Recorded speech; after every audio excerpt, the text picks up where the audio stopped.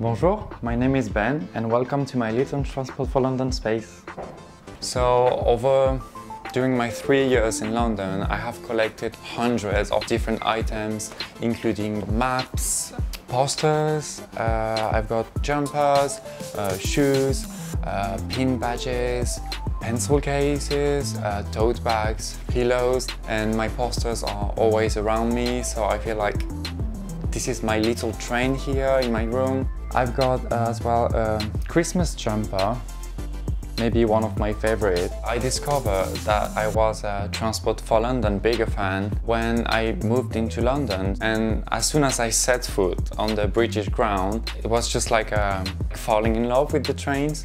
The Circle line was the first line I took, and I was like, I want to be here for my whole life. Liverpool Street was the first station I got in. I saw all the colours because there are like 4 lines running there, and all the trains have different sounds, and that was giving me chills, and I was like, this is London. I am in London right now and I really want to be in here for my whole life. I would love to work for Transport for London. Like, the very final goal would be to be a tube driver. I really want to be part of London growth, and London cannot grow without Transport for London, and Transport for London cannot work without Londoners.